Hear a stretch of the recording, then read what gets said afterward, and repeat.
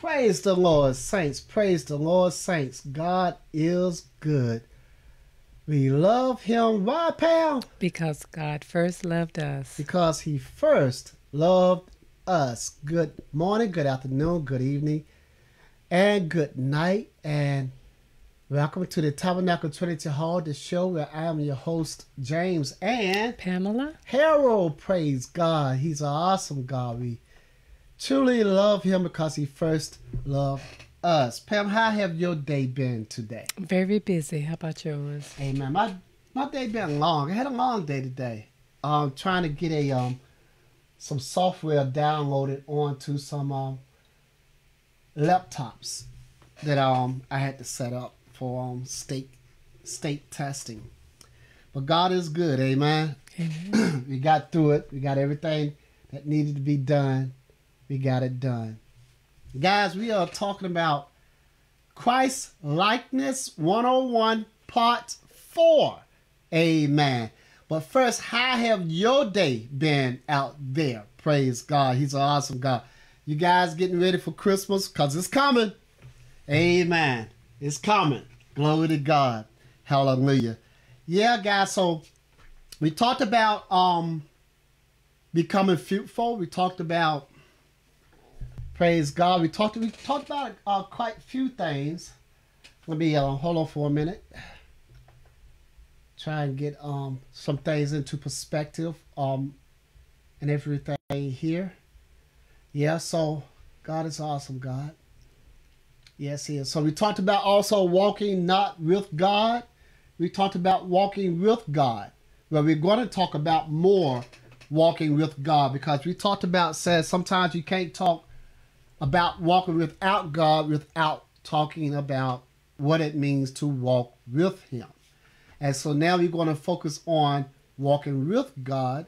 And walking with God, sometimes you can't talk about it without talking about walking without God. Amen. Amen. So that's why we separated it like that. And so it's a whole lot of interlocking in there, interlacing in there. Amen. Because God word, when we put on the whole armor of God, we don't just see it one part and one part. The pieces begin to come together.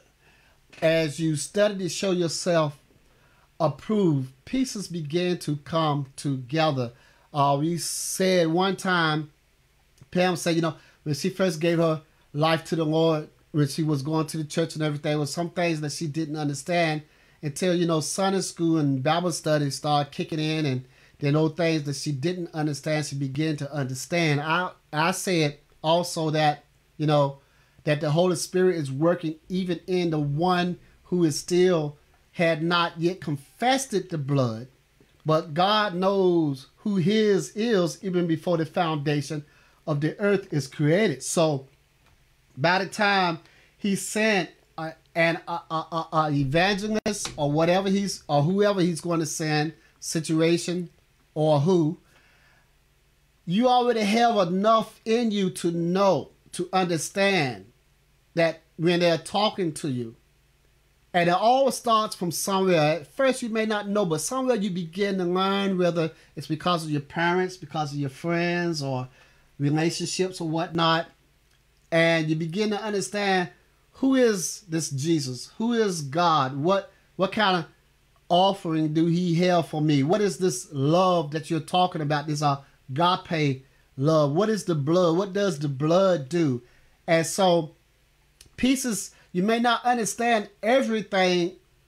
The wages of sin is death, but the gift of God is eternal life. What do you mean, the wages of sin? What is death? You may not understand the deaths, the physical death, the spiritual death, and the second death, which is to be eternally separated from God.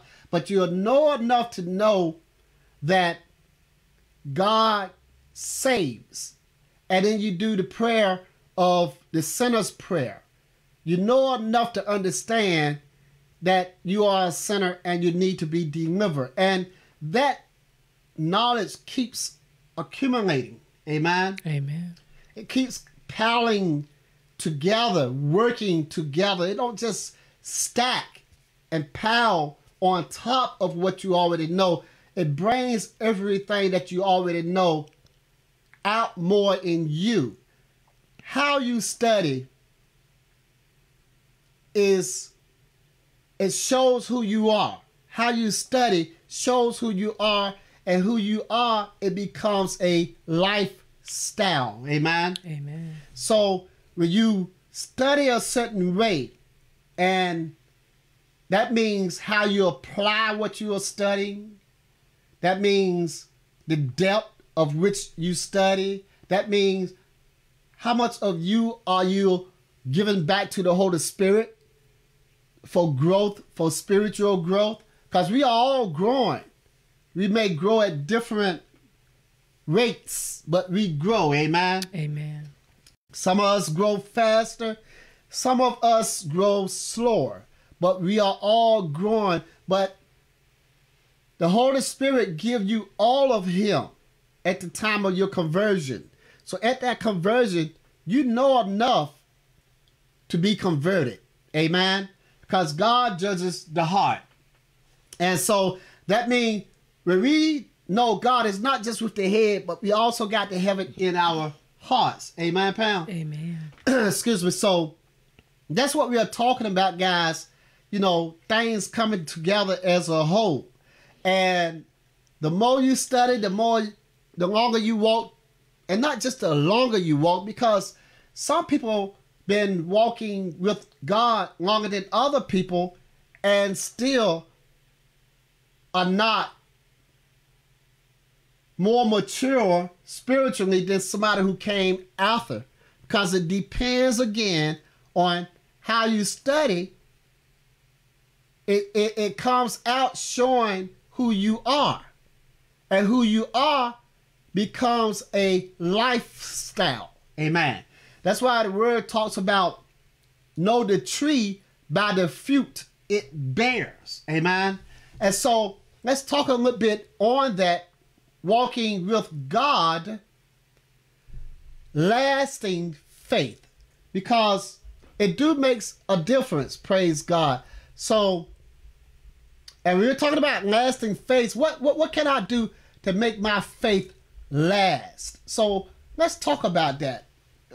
In order to do that, you have to be walking with God in order for the race is not given to the swift, right, Pam? Amen. But it's given to the one who endures unto the end. Amen. Amen. And so that's lasting faith, walking with God, not sometiming with God, not walking without God, but walking with God. And now there's a difference between getting caught up in sin acts and becoming what you are caught up in as a sin. There's a difference. And if you're in Christ, you should not be getting caught up, but you do have growth spurs. If you're a babe in Christ, you are still being delivered, even though you've been delivered from the wages of sin, which is death. But you're still being delivered from the ways that you are used to. And so you're learning how to not do the things you used to do, and you're learning how to do the things that you didn't used to do. Now, what I mean by that, what do you mean by that? I used to hang out in clubs. I used to drink. I used to curse. I used to fight, get in fight. I used to have bad relationships. I used to didn't care. I used to scheme. I used to lie. Whatever it took for me to have my way about what I want to have my way about. Those things that I used to do, I found myself doing lesser of those things as I came, or as I was coming, and still is coming, into the things that I did not used to do. And those things are going to church, going to Sunday school, going to Bible study, opening my Bible, reading the Word of God, talking about the things of God, recognizing the things that God had brought me from, had delivered me from, recognizing his mercy. Let not mercy and truth forsake thee. You know, so. Amen. Amen. And so I found myself doing things more of what I didn't used to do, less of what I did used to do. So now, more of what I'm doing now is walking with God. And the things that I was doing when I was walking without God, I don't put those things, they are laid down to rest. And see, here's another thing. At your conversion, all things become new. The old man is passed away. Amen? So all those things that you used to do, they are now powerless. They have no more influence the way that they had before you came to Christ, because now you have power, the indwelling of the Holy Spirit. And the indwelling of the Holy Spirit begin to push those things out of you that are not of God by purging, by chastising. God chastises his own as a father would loving his child. Amen. And he settles you and he establishes you is what he does. And so you have to be willing to give your all to the Holy Spirit, because if you're truly of God, you're going to desire the things that are of God. And the more you are walking with God, and when I say walking with God, I'm talking about meditating, prayer, studying the Word of God. I'm not just talking about claiming to be a Christian, but you don't go to Sunday school. I'm not talking about claiming to be a Christian, but you don't go to Bible study. I'm not talking about claiming to be a Christian, but you don't open your Bible for devotion. You don't pray or nothing like that. I'm not talking about a Christian who's serving the Lord with their lips, but I'm talking about those who serve the Lord with their lips and with their hearts. Amen? Amen. There's a difference. And as you do that, you find yourself desiring more and more and more all the time. All that I do for the Lord, I feel inadequate in everything I'm doing, and it always motivates me to do more. I don't know why. That's just me. That's just my work ethics. That's just how I study. And so I'm always in the Word somehow. Amen. And I remember when I was a babe in Christ, pastor of Gethsemane Baptist Church in Newport News, Virginia, is the church that I was at when I was still drinking milk. And as I come off of drinking milk and start eating more meaty word, the Word of God is what I'm talking about. And during that period, the pastor called me out twice, my name, recognizing how quickly, how fast, and how much I have grown spiritually since I started. He recognized that in me. So how you study is, it shows in who you are, and who you are becomes a lifestyle. And he recognized that because he was already walking with God. So people who are already walking with God can see the Spirit of God in somebody else. You can see things because they've been there and they understand the growth period of things. Amen? Amen. So he's an awesome God. And you have the Spirit of the Holy Spirit developed in you, meaning that you are mature enough to now know how to discern what is of and what is not of God. And so you'll be able to see those things in other people. You're not being judgmental. And we're going to talk about judging by discernment.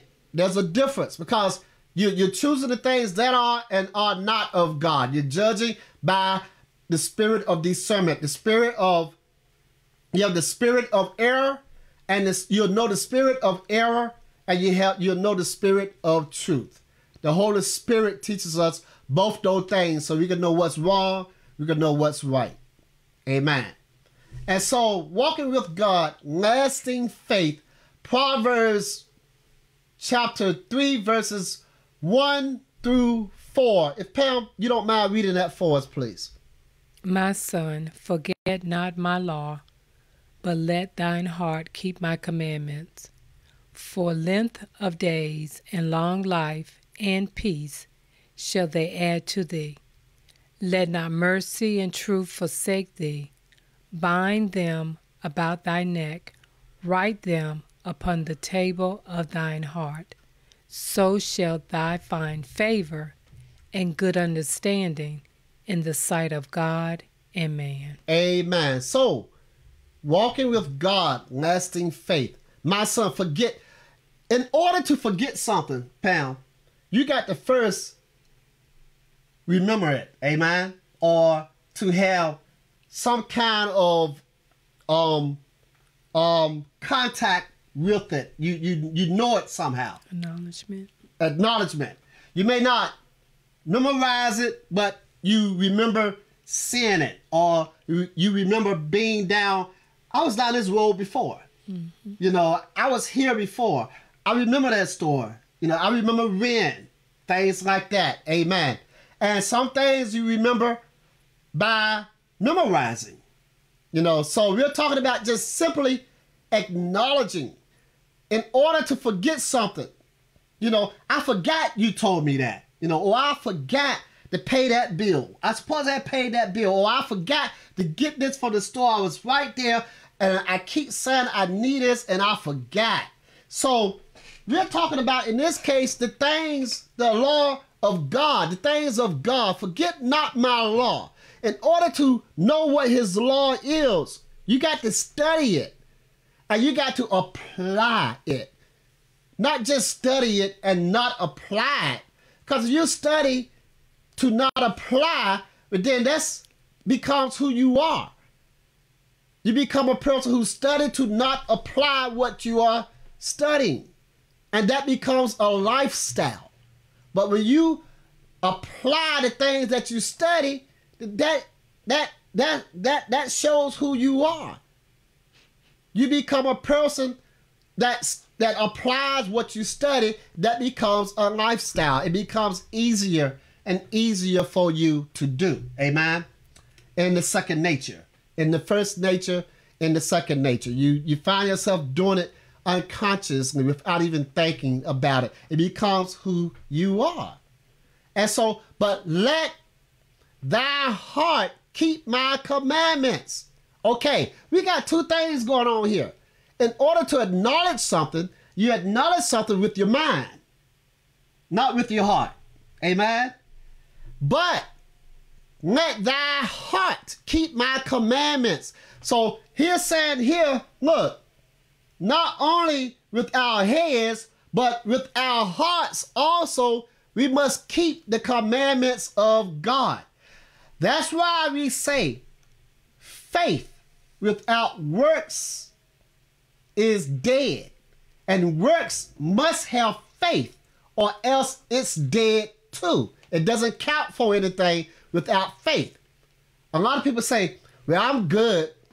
I treat my neighbors good. I respect my parents. I respect elders, but they're not under the blood. So all the good that they think they're doing it in vain. That's works without faith, because they have not faith. And if you claim to have faith, you have the knowledge of God, but you're not putting the knowledge in your heart, then you have not works. And faith by itself is dead, and works by itself is dead. They must be combined. But first faith, second works. Works don't come before faith. Faith comes first. Amen? Amen. And then your works equals heavenly reward, the gift of God, eternal life. Amen? That's an equation. 1 + 1 is 2. That's what that is. 1 plus 2 is 3. Amen. Praise God. Faith plus works equal rewards. Amen. Glory to God. So, for a length of days and long life and peace shall they add to thee. For a length of days and long life and peace shall they add to thee. Okay, I'm going to kind of look at this one from the word peace first. And then I want to go back and come for a length of days and long life. Because peace might be in your life 1 hour in a day. But you're studying the Word of God. And the more you study the Word of God, the less likely things would continue to offend you. So at first, Satan is throwing his darts at you, and they're sticking you. I mean, they're going all the way in you. They're sticking you. They're sticking you. They're going through your skin, through your all the way down to through your flesh, through your guts, hitting your bones, penetrating your bone, in your bone marrow. It's just plucking your nerves, to pieces. But you're studying the Word of God. And so those darts, they begin to affect you lesser and lesser.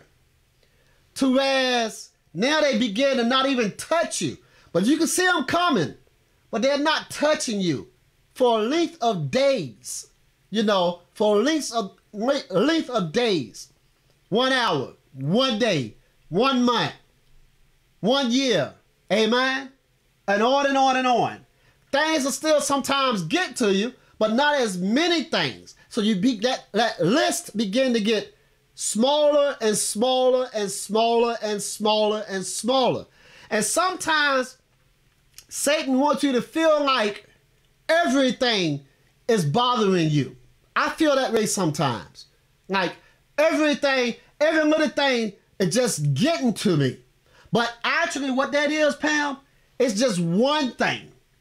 And that one thing he takes and he expands it. Magnifies it. He does. He'll magnify it so that you don't see that one thing. You're seeing everything that he's using it in, but you're not seeing that one thing. And that one thing might be one word, patience, or understanding, or something else that God is showing me so that I can overcome. Amen. He's revealing to you, because the things in the dark must come to the light, even in you. The word is a two-edged sword. Yes, it is. It cuts going in, coming out. It's for the saved and it's for the unsaved.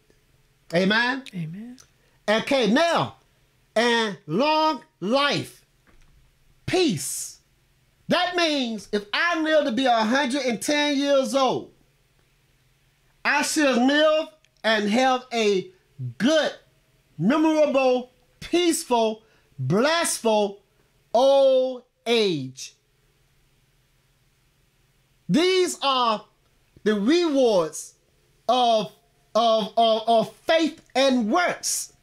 Applying the word of God, turning faith into work, that it can equivalent rewards. These are rewards. Amen. God, He's an awesome God. So what that does is, when I'm older, and when I get older, and when I get much older, my father, 92 years old, he doesn't complain about nothing, does he, Pam? No, he doesn't. He don't complain about arthritis.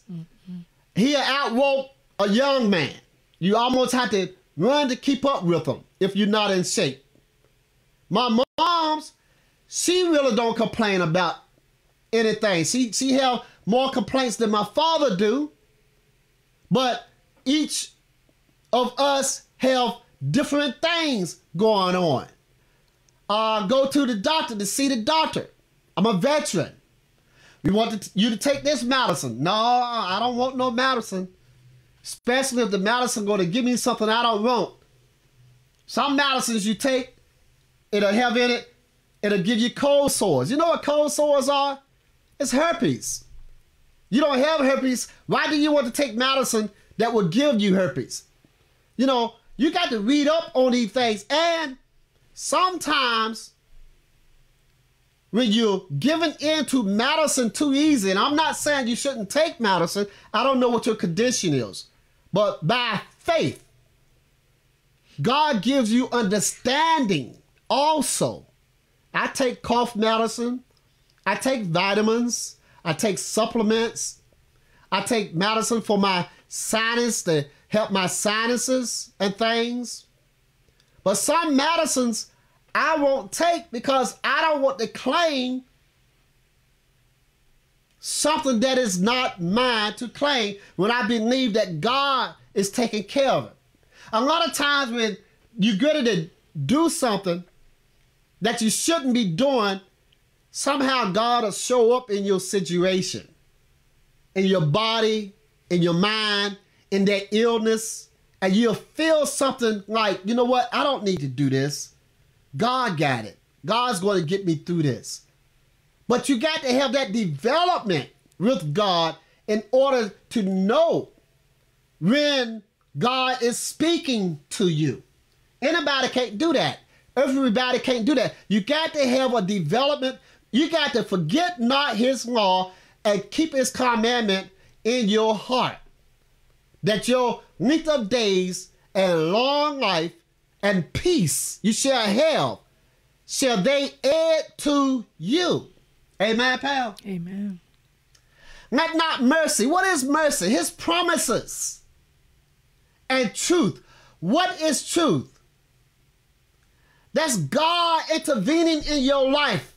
That's God acting in your life. That's God bringing things to pass in your life. Let truth forsake thee. Let not mercy and truth forsake thee. Let not God promises forsake you. Amen.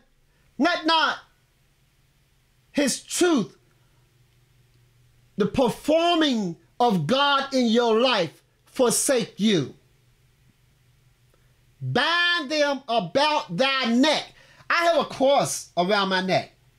You know, we have earrings in our ears and in our nose and in our tongues and wherever else you can take up putting stuff. But bind what?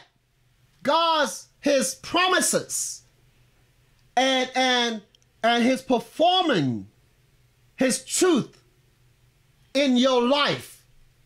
Bind those things around your neck. Learn from those things. Hold on. Cherish those things. Don't let those things go.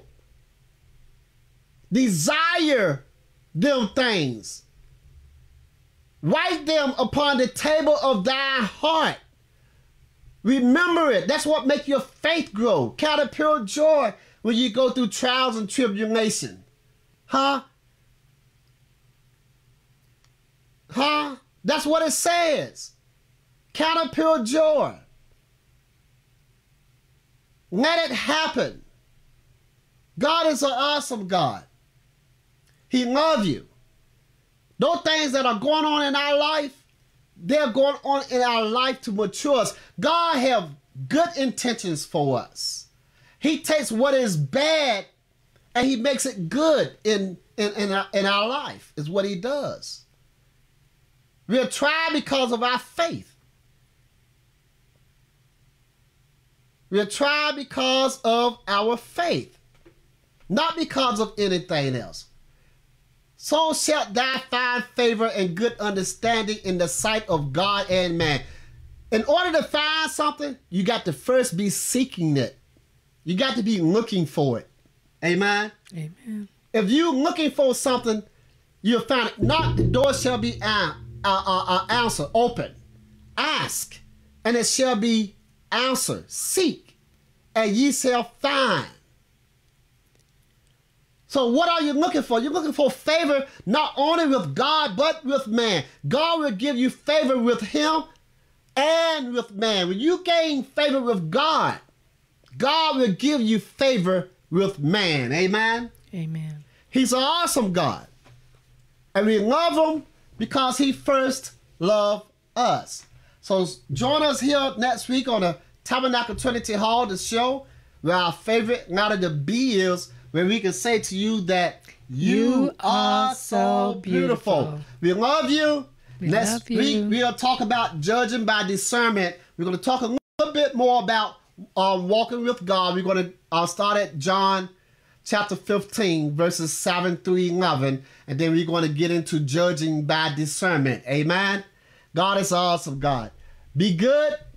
Be blessed. Praise God. Hallelujah. Glory to God. He's an awesome God.